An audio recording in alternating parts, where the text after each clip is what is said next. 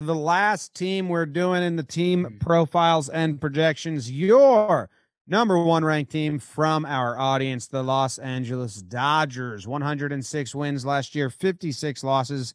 They lost in the NLCS to the eventual World Series champion Atlanta Braves. They lost a guy that was really good for them down the stretch. They lost some other people that have been really good for them down the last couple stretches. They also added and re-signed some big names. Jake, what did they do this offseason? Boogity, boogity, boogity. Who they lost? You referenced this gentleman, Max Scherzer, went on to get some serious money from Uncle Steve because he went 7-0 and lights out down the stretch for the Dodgers. Corey Seager, how's your $300 million in the bank from the Rangers? He gone. Kenley Jansen, holy smokes. An Atlanta Brave, Joe Kelly, Corey Evil Knievel's a Phil, Matt Beatty. I know Machine. Albert. He's a Cardinal. Billy McKinney, your guy. He's in Oakland. Who they added? Freddie Freeman. Frederick. Whoops.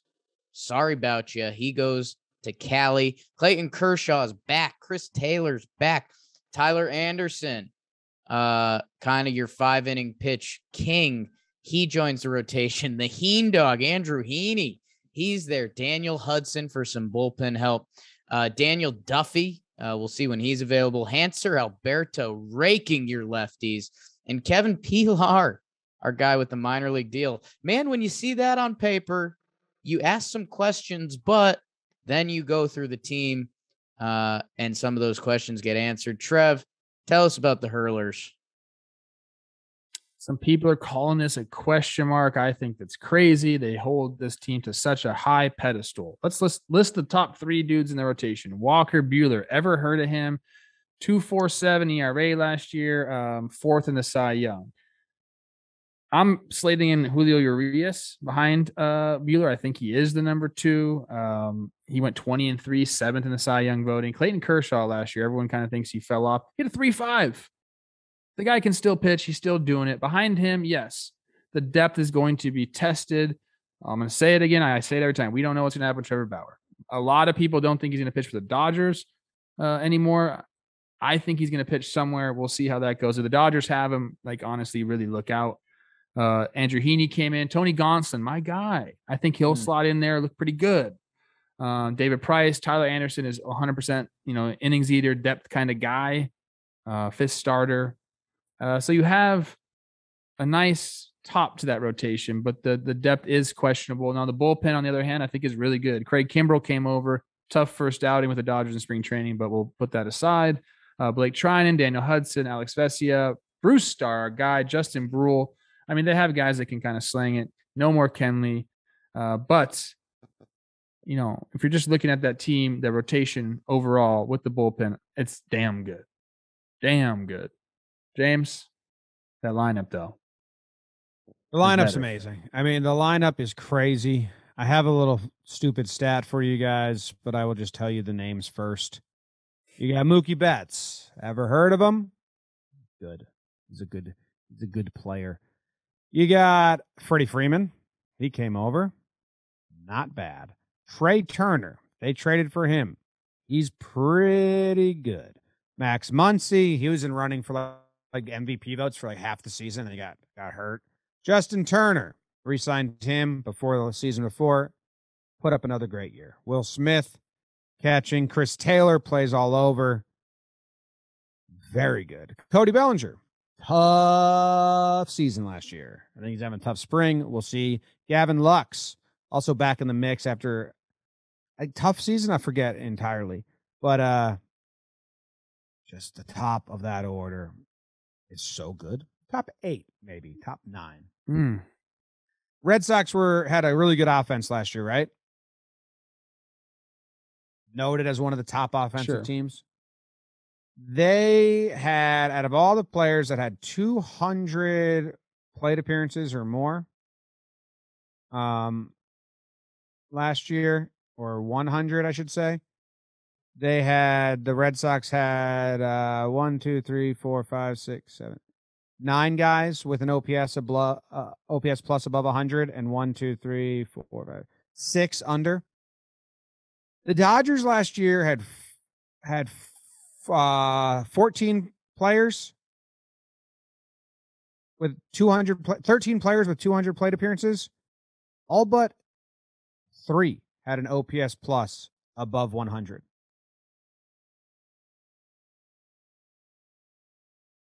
We talk about that all the time. 10 above average hitters. They're not replacing starters with bullshit minor leaguers. They have guys in the wings and the depth on the bench at all times to come up and be above average major leaguers. And that's how they're able to win 106 fucking games. Like, bottom line, like, if you want to win that many games, like, injuries are going to happen. You have to have the depth. And when you call upon your depth, they better be good. It's not good enough just to have warm bodies. They got to be good players. And that's seemingly what the Dodgers have just continuously been able to do. Any offensive stat you look at, they're like top 7 in last year. And the thing is, Dodger fans talk about how crappy they were offensively last year. If you go around and listen to Dodger fans talk, they say this team can't score runs.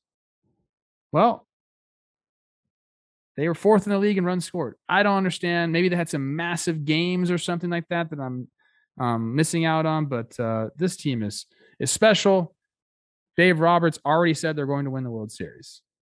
I missed that. He really said that. Like, we are going to win the World Series. I came to the conclusion that I like that he said that, because what the hell else is he going to say? Yeah. But I'll let him know in a couple days.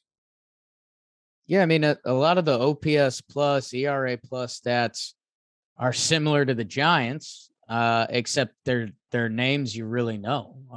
They're some of the stars of baseball. So, man, adding Frederick at the top of that lineup is so deadly. Day in, day out, what that guy is going to provide. It's how high does the top 6 guys in that lineup truly land? That's counting like Chris Taylor as a bonus piece who can play everywhere and have an 800 OPS. That's Cody Bellinger, a former MVP guy. It does the light bulb come back on for him?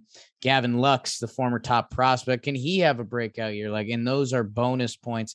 And the other thing that also just happened the other day before we recorded this, AJ Pollock, he got Trader Joe's for Dirty Craig Kimbrell, who will be back in the bullpen. And I like that for them. I think the Dodgers have their hitting. If Craig Kimbrell can be Craig Kimbrell with Trinan, Hudson, Brewstar, I think the bullpen without Kenley felt a little thin. And they address that in a huge way with a guy who's, when he's right, is good as good. So I don't know. I guess the question, this team is different. This team has different goals than your team. This team, like Trev said, is World Series or bust. Like our New York Yankees, if they made the World Series, I'd be honest with you, that would be a win for that franchise. There's a lot of teams that are like that. The Dodgers, if they go to the World Series and lose, that is a failing season. So I'm interested to see how it ties into the regular season. I will say, man, if you look at Bauer and Scherzer's stat sheets from last year, those are a lot of really good starts that they are trying to replace for the regular season between Gonsolin, Heendog, and some other guys. So they traded for Scherzer. They'll just trade for the person they need.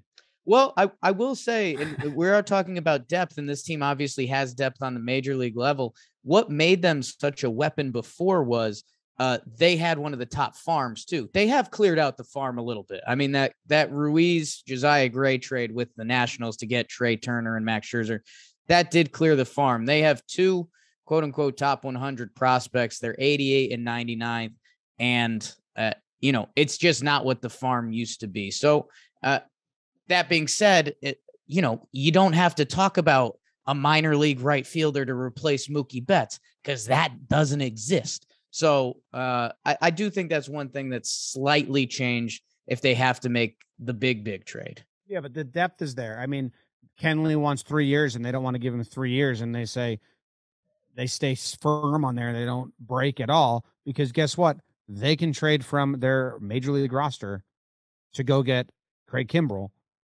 and not even blink, because they have the depth. So, maybe Gavin Lux gets traded for Correa. halfway through the year. Is that even crazy? Mm. Like, I know I'm just throwing out big names, but if that happens, no one is blinking. They're like, yeah, Gavin Lux and someone else went to the Twins. Now they have their future middle infield or whatever, and it worked because Correa's there. And now Correa's going to go to third, and Turner's going to go there, and whatever. They'll make it work over in LA. Like, I don't think that's going to happen, but that's the type of nonsense that can happen when you just have this much depth on the 40 man. So they did lose a lot of starts with Scherzer and Bauer, but they'll get him back somewhere. I just want to go over the schedule a little bit from last year. Remind you, this team did not win their division. They did not win the division. 593, 593. That's April and May. 654. That's June. Then they dipped to their low winning percentage in July at 538. Then they were like, you know what? We really sucked going 14-12 in July. Let's go 21-6 in August, 19-7 in September. Good for 778, 731. Oh, yeah. And for good measure, let's win our last 3 games in October. Their lowest month was 538, and you do not have a team like that without depth. You guys are totally right. The depth is being questioned more now than ever. So that is something we have to think about this season. But I didn't know this. David Price pitched to a 4 ERA last year, over 70 innings. Did you guys know that? He's doing his thing. Okay. I mean, look, I'm high on this Dodgers team. We all are. James, the disgust in your voice and the look on your face when they said they'll just go get who they need. They'll go trade for who they need. Like, I like it. I mean, I don't hate the Dodgers. No. But you wanted your team to do it. Yeah. To be yes. that. Yeah. But Jake's right. Like, they're playing a different game than a lot of other teams.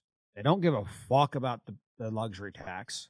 Yeah. At all. I mean, that's an advantage for them is they do have a massive TV deal. I'm not going to say like we should be curtailing spending, but like they do have an advantage. They can go over because they are guaranteed a lot of money. But here's the thing: other organizations might say, you know what, let's just make a ton more profit. They're going out and trying to win. This is LA, and like they have turned. I mean, LA is a baseball town. I mean, obviously, never mind. The Rams just won the Super Bowl. It was a baseball town. It's probably Rams town now. Lakers. They're good. I don't think they're going to get challenged in the same way. I took the Giants over, but I don't think they're going to get challenged in the same way they did last year. I think they didn't see that coming at all. They had a little rough stretch. I don't know if was it in April or was it in May? And in the end, they were chasing them the whole way, and then they beat them in the playoffs. So I don't know what the number is. I'm going to take the over on the Dodgers. It's pretty high. What is it? It's 97.5. Over. I think they're going to win 100 games. The one time they were human or not good, James, I bet you'll love this. You probably guess. Name one situation where they weren't over 500. Against good teams? Fake baseball, extra inning games. Oh, yeah, they probably don't give a shit about that. They had a 300 winning percentage in fake baseball. They only want to play real baseball. I'm torn on this one because I have given out a lot of overs. This will be my 19th over if I give this. They win 96 games. They win the division. Trevor. They're going under. You don't That's believe just that at all. because I picked so many overs. Yeah, you don't. Yeah, change it past over. I mean, you don't believe this one. I was going under. Fuck you, Trev. Let's fucking ride then. You're so soft. Because I have real arguments for it besides picking overs. I think the Scherzer Bauer thing is really real. I mean, that is 28 starts of ace level baseball. That is now gone. And I think a team will feel that. And I do think the depth is different than other Dodgers teams. And I think this division with the Padres coming back, 95 wins is an incredible year. It's a high line. You know, there's some risk if there's no injuries and this team is the Dodgers. I think you're clear and you're right, Jim. It's 100, but sometimes baseball finds a way. I'm going under. All right. You guys both took the under on the Dodgers. God. Bad bet. Whatever. You know what? I didn't even realize I was going, like BBD said, I just went 15 and 15 on the overs and unders. Had no idea I was doing that. Balanced guy. Does this team win the World Series? You had a couple, No. not the overs, not the unders. Yeah. So I think technically you went 14-14. And 2. World Series? Dave Roberts said yes. No, I can't tell you. I don't know. Oh wow. Trev can't tell you. Tell us later on. I'll say That's no, the- and everyone starts Mickey Mouse and them for the 2020 World Series. Ooh. Ooh. Go Dodgers.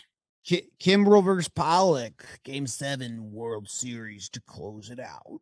I am going to be at a lot of Dodger games this year, so if you see me, He'll be wearing a yellow shirt, blue hat. maybe. Sign above his head says, "I'm Trevor Plouffe." If you want to come hang, make sure you bring me a Modelo. That's the pass wall. That's the price. That's the price. That's the NL West. That's the team profiles and projections. Thank you for tuning in. If you have been tuning in for these, and time to start the season. Time to make the episode structured and NL recap, AL week recap, slump watch, all that good shit. Awards. Be fun. And yeah, we'll be live streaming on opening day. So tune in for that. Think we're done. Think we're good. Any parting words? I got For the ball. nothing, man. This was hard work. We did it. We're done. We finished it. We now have